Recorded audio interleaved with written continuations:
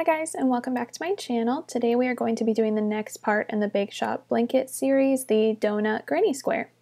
So let's go ahead and get started.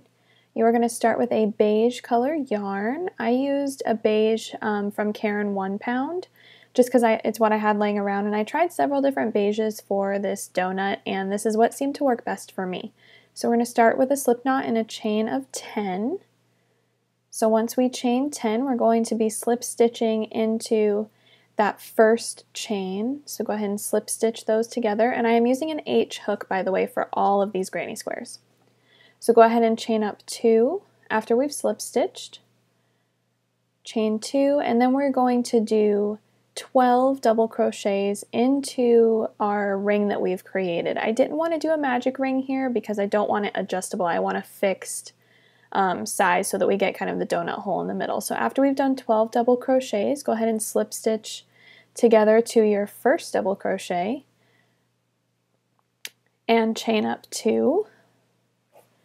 After we've chained up 2 for this next round, we are going to be doing 2 double crochets in each stitch all the way around.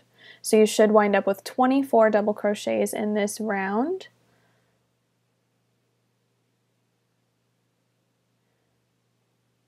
So here we are just working those 2 double crochets in each stitch. You can see there that there are 2 in the first, 2 in the second, and you're just going to continue this all the way around.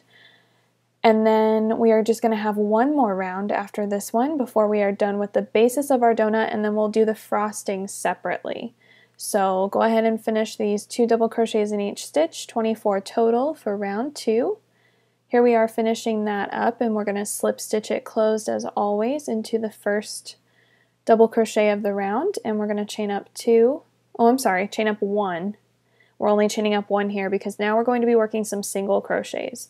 So here in round 3, our last round of the basis of our donut, we're going to work 2 single crochets in the first stitch. So there's 1 and 2, and then 1 single crochet in the next stitch. And we're going to repeat that all the way around. 2 single crochets, 1 single crochet, 2 single crochets, 1 single crochet, all the way around for round 3. And then this is the last round of the basis of our donut, and we're just going to slip stitch that closed once we get all the way back around to the other side. And we're going to start with our new yarn. You can see how that should be looking there. So here we are slip stitching it closed. And then we can go ahead and finish off our yarn at this point. This is how your donut should be looking with that nice donut hole in the middle. You don't need a real long strand here because we're just going to weave in our ends. We're not going to use any of these ends to sew anything together. So we are done with that, and we can set that aside, and now we're going to start with a chocolate brown yarn. I'm doing a chocolate frosted donut, and then I'm going to do some different colored sprinkles on it. But you can definitely play with the colors here. You could do a strawberry frosted donut, vanilla frosted, whatever you want to do. So we're going to start with a slip knot, and we're going to chain 10 once again. We're going to start this frosting very similarly to how we started the donut itself. So chain 10 and then slip stitch into the first chain. And then once again, we're going to chain up 2, and we're going to do 12 double crochets inside the ring that we've created. So exact same process for this first round with 12 double crochets. Once we've worked those 12 double crochets, we can go ahead and slip stitch it closed. And then this is where the pattern changes from the basis of our donut to the frosting. So here after round 1, we're going to chain up 2. And what we're going to do here is we're going to do 3 double crochets in that first stitch. We can see how the kind of donut holes fit together there. We want to make sure that one's not different than the other. So we're going to do 3 double crochets in the first stitch, 3 in the same stitch, and then we're going to slip stitch. There's our third double crochet in the same stitch. We're going to slip stitch in the second one.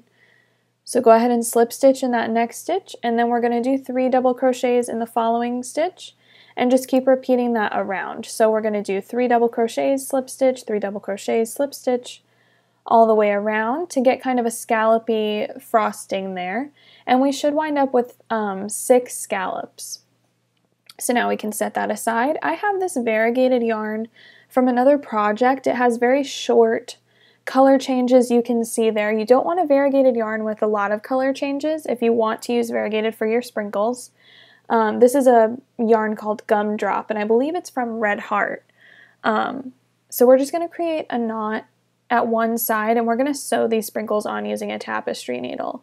This is not a fancy or complicated process. You could use any color of yarn for your sprinkles. You could do several different smaller pieces of different colors of yarn if you didn't have a variegated like this one and you needed, you know, you wanted to do rainbow sprinkles or that kind of look. So just go ahead and sew your sprinkles on. With this variegated yarn, it kind of changes as you sew around your frosting. I'm just sewing in a random pattern. There's really no rhyme or reason to this. Just go ahead and sew in and out with my sprinkles are probably about 1 centimeter long. I don't like real big sprinkles. You could always sew on like a, you know, frosting drizzle or use French knots. There's all different things you can do here. So now all my sprinkles are sewed on and I've weaved in my ends.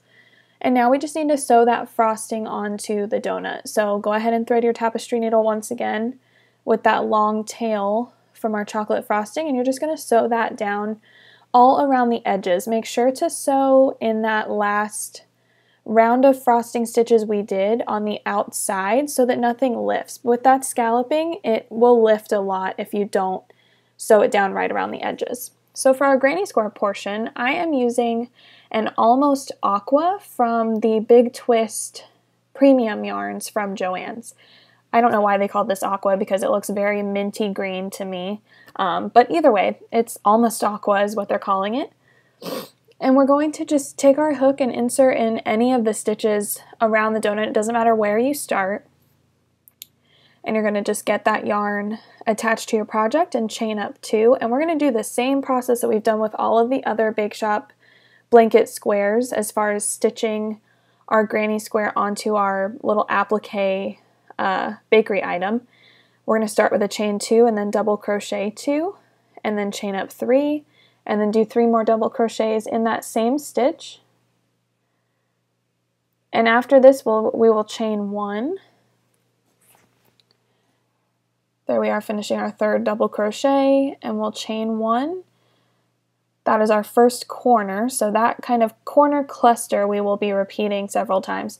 Here you're going to skip 3 stitches, so skip 3 stitches and then do your center cluster, not a corner cluster, but a center cluster, so that's just 3 double crochets in the same spot. And then we're going to chain 1 once again and do a corner cluster. The little bit confusing thing here that I want to discuss with you guys is because of the number of stitches around the edge of our donut, each time that you skip and do a different cluster, here you can see me counting a little bit, each time that you do a cluster, we want to skip 3 stitches, and then skip 4 stitches, and then skip 3 stitches, and then skip 4 stitches. So what that means is our first corner cluster that we did, we're going to skip 3 stitches before we do that center cluster, and then we'll skip 4 stitches before we do the second corner cluster, and then skip 3, side cluster, skip 4, corner cluster, skip 3, bottom, middle, center cluster, skip 4, last corner cluster, skip 3, and then we will have our last side cluster here in just a moment. I will definitely have all of these instructions written out on my blog where I have posted the written pattern. So if you need to follow this like step by step, stitch by stitch, please go ahead and do that over on my blog. The link is in the description box below. So once we've slip stitched this first row together, you're just going to slip stitch in the next stitch and then into that corner cluster. And we're going to do 3 rounds of this granny square pattern. So just keep continuing on with rounds 2 and 3. Now you can see we are finishing round 3, following the same pattern, just doing those corner clusters only in the corners, and every other chain space you will do a cluster of 3 double crochets. And once we've done 3 rounds of the granny square clusters, we are all finished with this Bake Shop square. I hope you guys enjoyed this cute little donut. It is adorable. I think it's my favorite one yet. I will definitely be posting the next one next Friday evening, so watch out for it. See you next time.